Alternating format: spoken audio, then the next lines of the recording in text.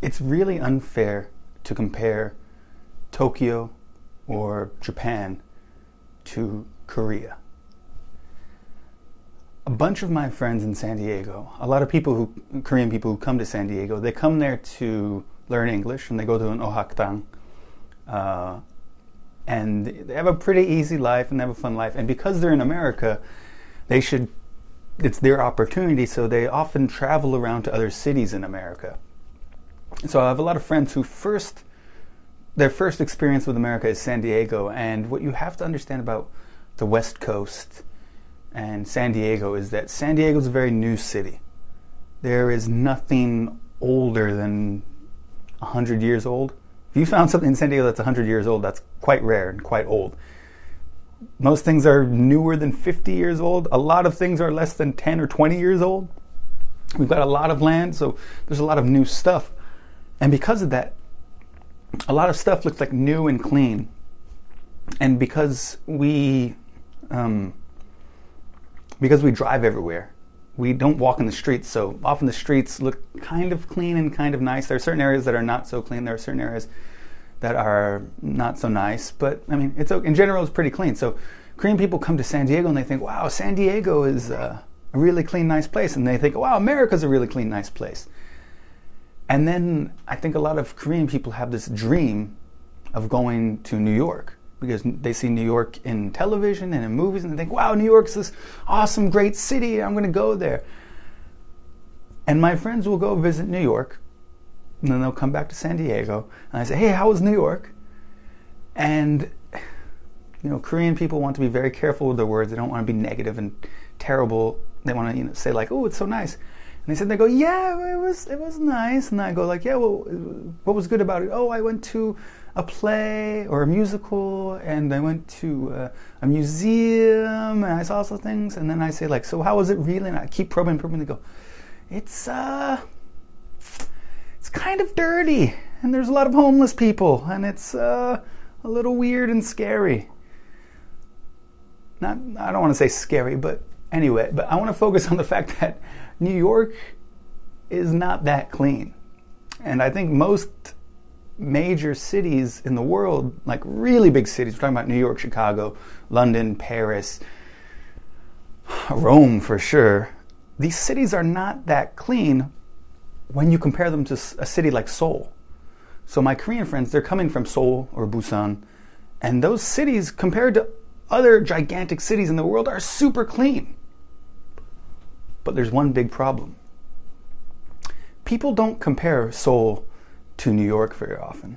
People usually compare Seoul to Tokyo or Seoul to Osaka. And the thing is, Osaka and Tokyo are crazy clean. Crazy clean.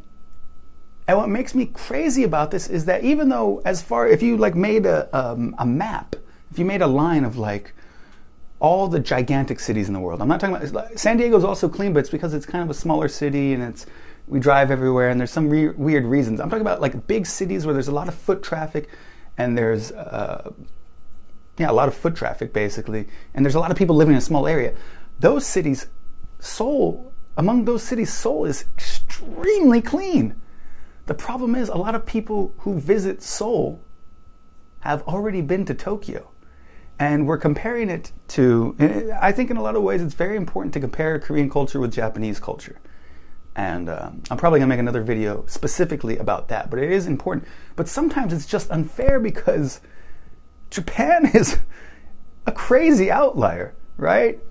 Like there's, if you have this whole group of cities, like there would be a big block of them that are about, this clean, and then all of a sudden you'd have like Seoul, and then very close, but even more clean would be like Tokyo, right?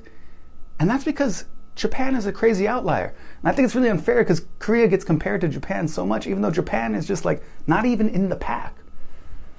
I always think about it this way. It's like, imagine you were in a class, like a university class, and you got a 95% or a 90%, 95% on a test.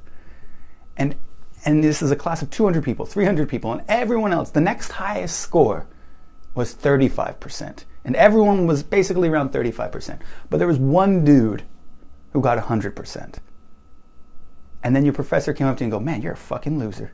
Compared to that dude, he got 100%. You got 5% off? What's wrong with you?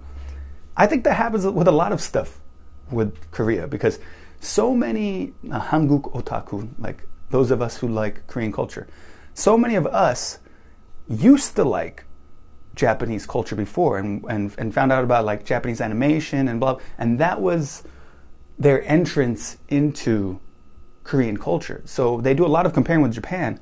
So they come to Seoul and they think, oh, this place isn't very clean. I mean, when I was in Tokyo last week, it was so sparkling perfect, and now here is gross. And when you think about it, I also like to think, if I went to New York or London or Paris or Rome, and I went there, I said, man, this place is so like dirty. And a friend from that city were with me, and he says, no, why is it dirty? I said, well, I was in Tokyo last week and it was super clean, so this is really dirty. He would say, are you fucking crazy? How could you compare those guys to us? And that's fair, because they're completely different cultures, and I guess it's better to make a comparison between Korea and Japan because it's much closer and much more similar, but it's still unfair, I think, the lens that everyone sees Korea through because of its comparison to Japan. That's it for this video. If you like the video, give it a thumbs up. If you hate the video, give it a thumbs down.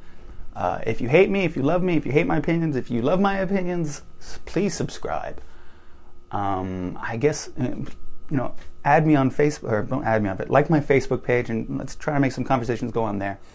I guess follow me on Instagram, because if you're an internet person, you're supposed to follow people on Instagram. You're supposed to have an Instagram to do stuff. I don't know.